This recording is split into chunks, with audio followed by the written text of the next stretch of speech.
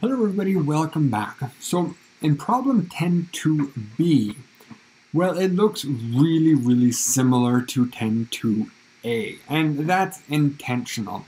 I thought I would rewrite the problem a little bit just to show how the type of data that we're given can influence the type of test that we're going to be doing. So we'll go through the problem, you'll see all the similarities, and maybe you'll spot some of the differences. Again, I should make a little edit here. This says, again, sigma is unknown, but assumed to be equal. So we'll keep that same assumption that we're carrying over from 10 to A. Okay, so same problem. A friend told me that golden retrievers are a faster breed of dog than a border collie. We are interested in determining whether the data would support this claim. So we get same sample, 29 golden retrievers, 30 border collies. Again, I like to highlight these bits of information. We're running them in a 100-meter dog race. After the race, you gather all their times and calculate their speeds. You find the average speed for the golden retriever is 50 kilometers an hour. For the border collie, 44.4 kilometers an hour. We have standard deviations here and here, and we're going to test that claim, our friend's claim, at alpha 05. So if you go back, if you have the workbook printed off, go back and look at problem 10.2a, and you'll see that it is extremely similar. The difference being, problem 10.2a gave us the time that it took for the dog to complete the 100-meter race. Now we have the average speed. And so that's going to change how we formulate our test. Because now, in order to test our friend's claim that the golden retriever, and I'll formulate my terms in exactly the same way, so I'm just writing them down in the same order that they appear, right? I have golden retriever first and then border collie second, so that's how I'm defining them. Now I want to test my friend's claim, same claim, that they're faster, which means, given that our data is measured in speed, kilometers an hour or miles per hour,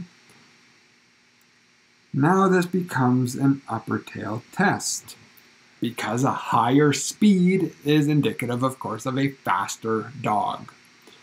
So now we're taking the same problem that we did in the previous problem, but now the data is a little bit different, and so we can see how that data influences the type of test that we're going to do.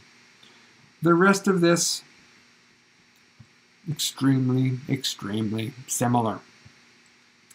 We're doing a t-test. Oh, I should justify my formulation first. If the evidence supports the null hypotheses, well, now we're saying that the golden retriever goes no faster than the border collie. At most, they go as quickly, as fast as the border collie. The alternative hypotheses, well, that's saying now that the golden retriever does go faster, that on average, their speed is greater than, in other words, they're going faster than the border collie. Okay, our test statistic. So once again, we're under this assumption that the standard deviations or the variances are assumed to be true. So what I need here is this pooled estimator.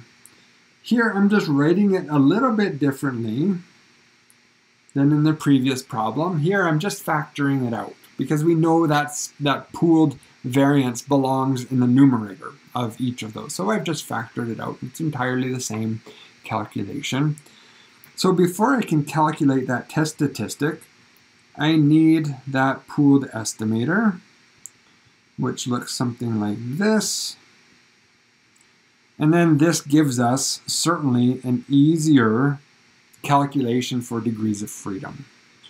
So if I put in our numbers, I have 29 minus 1 times that first standard deviation, 1271 squared, plus the next one was 31 minus 1 times that standard deviation squared divided by 2931 minus 2. So let's see what that gives us. 28 times 1271 squared plus 30 times 862 squared divided by 2931 minus 2.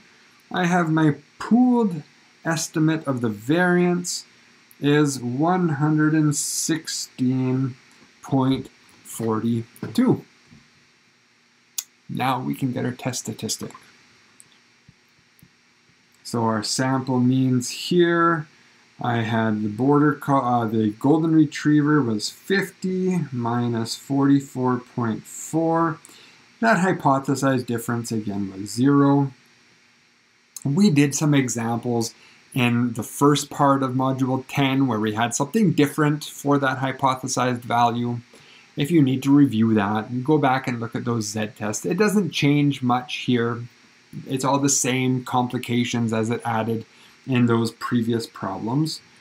And here now I have my pooled estimate, 1642 over 129 and 31.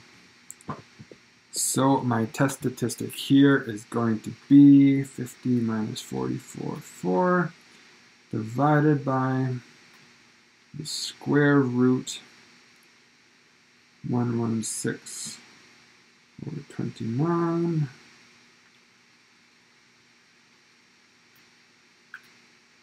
And that gives me my test statistic of 2.09. I'm rounding it just ever so slightly. Okay, well, the rest is same as always. I have got my test statistic. I've got my degrees of freedom here is 58. I can scroll down to my t-tables, and I'm looking for 60 degrees of freedom.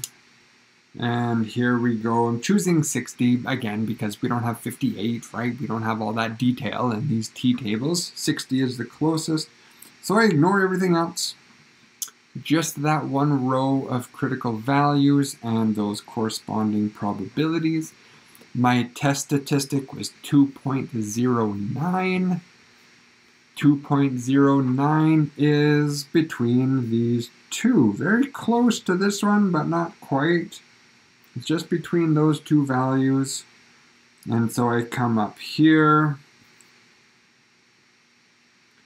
And that gives me my relevant probabilities for my test. So this is a one-tailed test. So I don't need to multiply anything by 2. So here I have that my p-value is less than 0.025, greater than 0.02. And that's part C.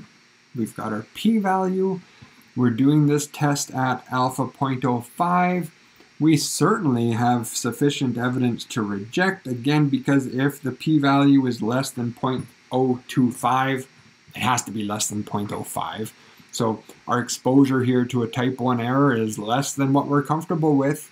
Again, don't forget what those level of significance means, what the p-value means. Alpha is 0.05. I'm willing to accept a 5% chance of a type 1 error. Here, my exposure to a type 1 error is even less. So I'll take that risk, right? I might still be committing a type 1, but the chances are sufficiently small. So I'll take that risk.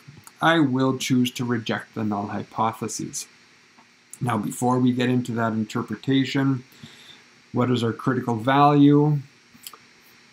Come back down here. Alpha was 0.05. And we're coming down to, again, we're using 60 degrees of freedom instead of 58, just because that's our closest value. And so that was 167. So that critical value for 05, that's technically 60 degrees of freedom, is 1.671. This is an upper tail test, so I'm going to leave it as a positive. The previous problem, remember when we were working with time, it was a lower tail test, so our critical value was in the lower tail. And both of these, again, we can draw a picture because even statistics is easier. If I could draw a picture of it. Nope, that's not right. This was an upper tail test. I'm going to reject if that test statistic is greater than 167 because this is an area of 0.05. Here I have my test statistic was 2.09. Certainly that's in my rejection space, and certainly that p-value is less than alpha. So we get consistent results, which is really what we had better get. Both of these approaches lead us to reject, which means finally we do have evidence to support our friend's claim. Our evidence supports the alternative hypotheses. We have sufficient evidence here to show that on average, the speed of a golden retriever is greater than the speed of a border collie. Good, that's it. Notice the similarities again with the previous problem. Much of this exercise was the same, but because our data was measured in speed instead of time, well, that's what made this an upper tail test. Okay guys, thank you for watching. Hope that was helpful. Bye-bye.